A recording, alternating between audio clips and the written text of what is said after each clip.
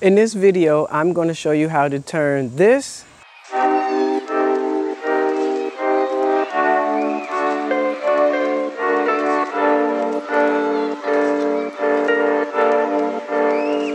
into this.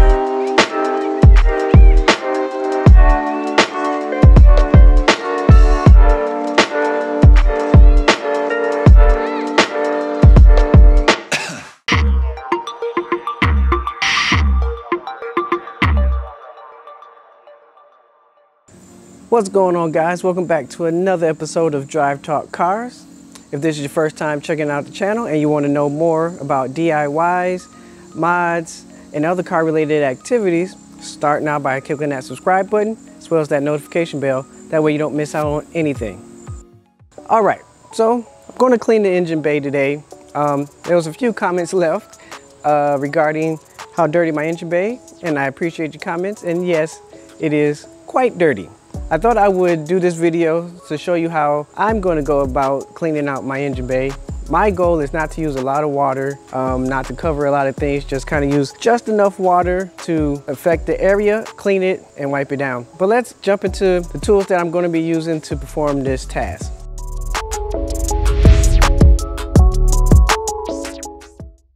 All right, so first thing you're going to need is something to clean the engine bay. So of course we can use water and dish detergent or some type of dish soap, preferably one that has some kind of degreaser agent in it. This is if you don't have a degreaser.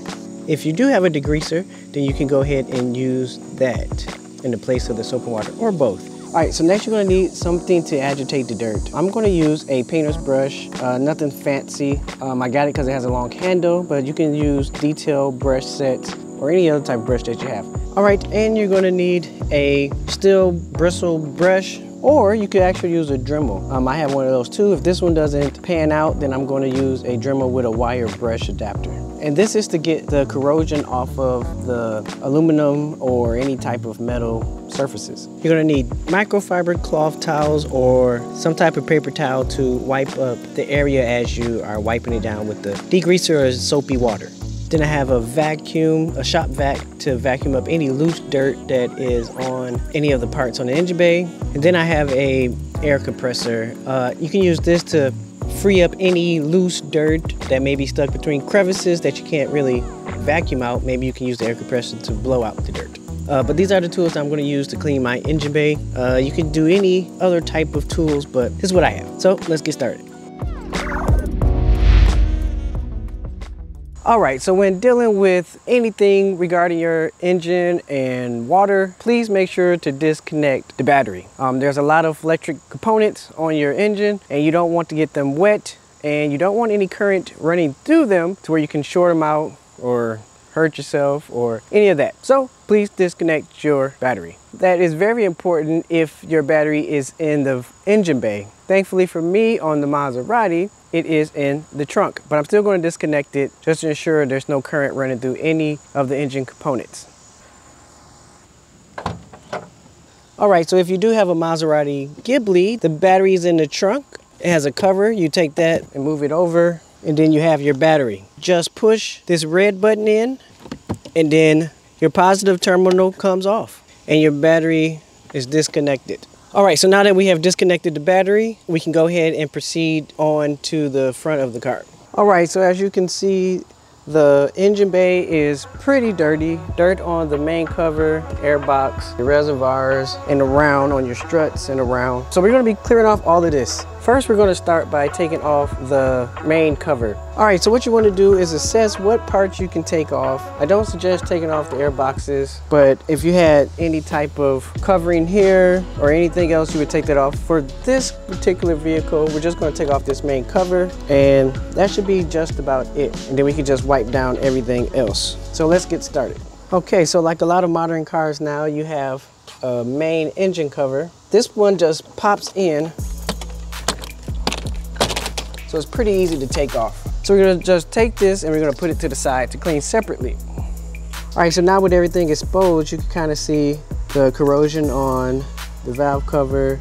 You can see the buildup of oil around the engine oil cap, some on the manifold, and just dirt around different components. So as you notice, there's some loose dust. What we're gonna do first is use the vacuum cleaner to try to get any loose particles we can get before adding liquid. I'm gonna take my shop vac and vacuum around. And if that doesn't do anything, then I'm gonna use the air compressor.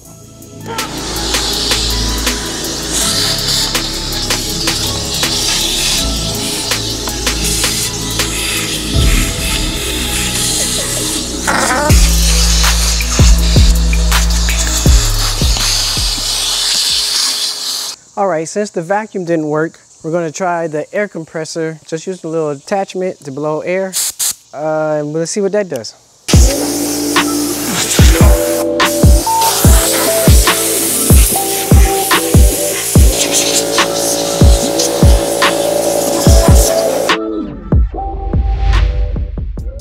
All right, so we're just gonna use some normal soap. Well, not normal soap, but dish soap. And some water. That should be enough. And we're just gonna mix it up. Have some soapy water here. All right, so let's get started. All right, get your cloths. So we're just gonna do little areas at a time. Then we're gonna dry them off before they dry. That way we can have the soap and the water mixture without it drying up. Just irritating or agitating?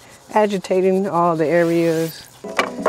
This is why the brush is good, because you can get into stuff. And the long handle helps because you can get down into the nooks and crannies and not have to scrape up your fingers. All right, so we're just gonna get down in those cracks, not putting too much water and not going too far out. So I'm just gonna do this little portion here.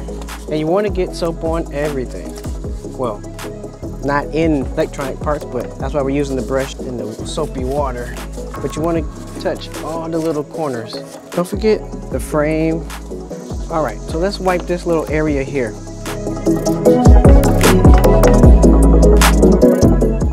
So you can already see it's night and day. So essentially, this is what we're going to do all the way through the engine. So I'm going to try the degreaser. Let's just see if that's easier.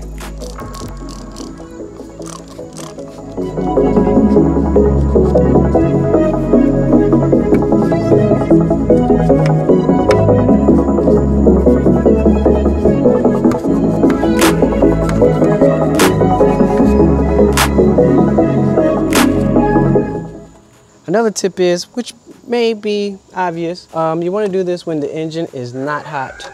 One, it's going to be very dangerous to be around a hot engine. Two, you don't want any cold water to interact with the hot water, because usually when things go from hot to cold very fast, bad things happen. We don't want to have an engine that is hot. So as you can see, things are already looking better.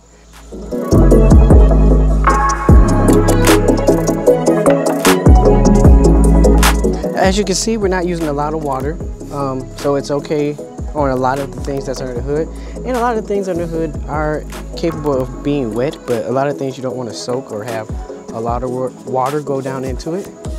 So using this method is, to me, beneficial and safe.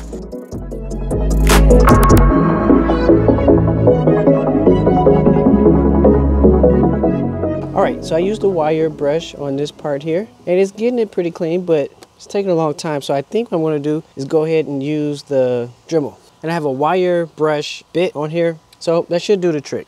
All right, so as you can see, there is the oxidized version, and then here is the clean version.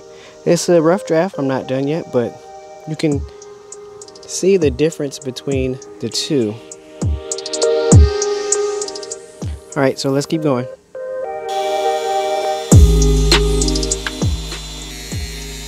Keeping it on a low setting because it's a little bit more forgiving than when you have it on high. I don't want to slice through any holes or anything like that.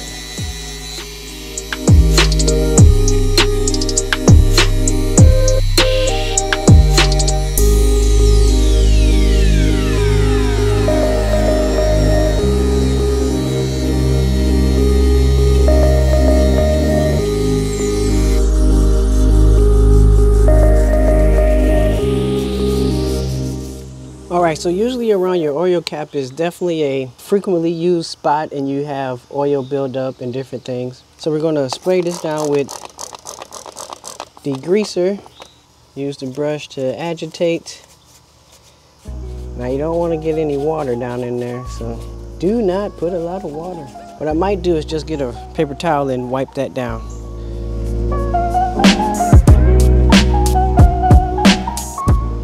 All right, so wipe away from the hole. Don't want any dirt and all that to go down into your engine.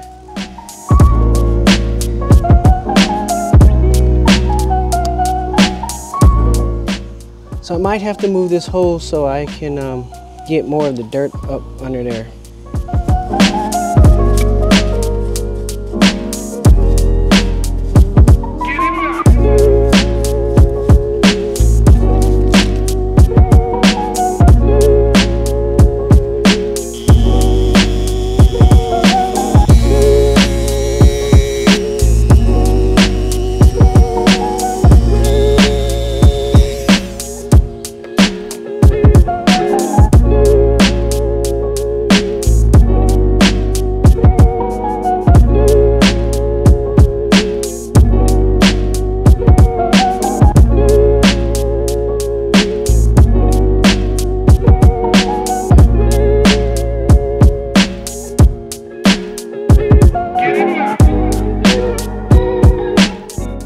So you want to put it everywhere that you can see, very common used areas of things like dipstick. Those little things will matter when you're all said and done. Hoses, coil packs, connectors. You don't want to have a lot of water on your brush, but just enough to where you can kind of get the surface where it won't be seeping down into the connector. Because they do have some barrier for water, but you just can't drench stuff.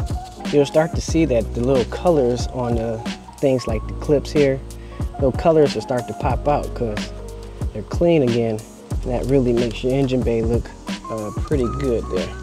So as you see, label came off, so you will have to be careful with that if it's an important label, to not put too much water to where your stickers come off. But that will probably come off with heat as well and over time, so it's not like it's a deal breaker. But if you want to keep your labels, don't get them wet. Make sure you don't forget to do the hood. A lot of times we neglect to look up. Now sometimes on older cars, the roof paneling here is old and shrinking and coming apart. So I wouldn't advise washing that. This is fairly new and look in good shape. So you could wash it if you want to. I'm not washing it. It doesn't look to be very dirty. So I'm just getting the outside of the hood here. Getting the back here. All right, so the cleaning part is done. All right, so let's not forget about our main cover here. This is what you see the most when you look in the engine bay. So we want to get this nice and clean. All right.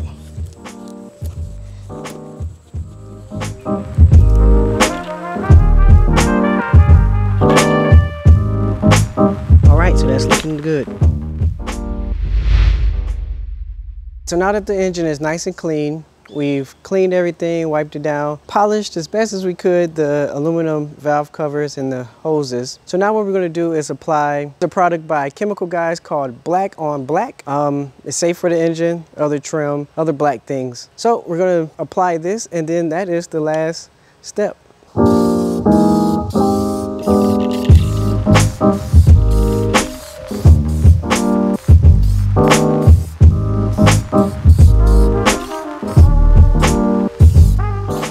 All right, so let's put on the cover.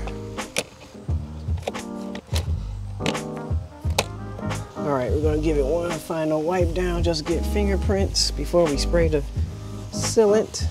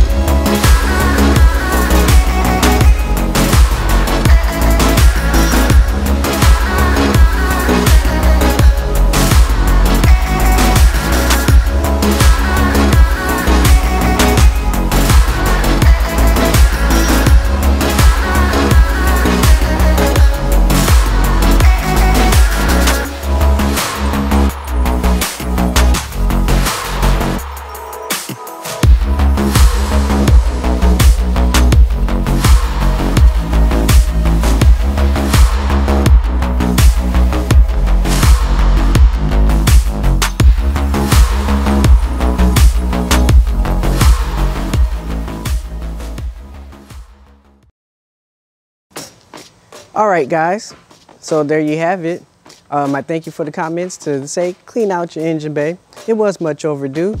And if you haven't subscribed already, please click that subscription button down below as well as the notification bell. That way you don't miss out on anything. And until next time, I'm out.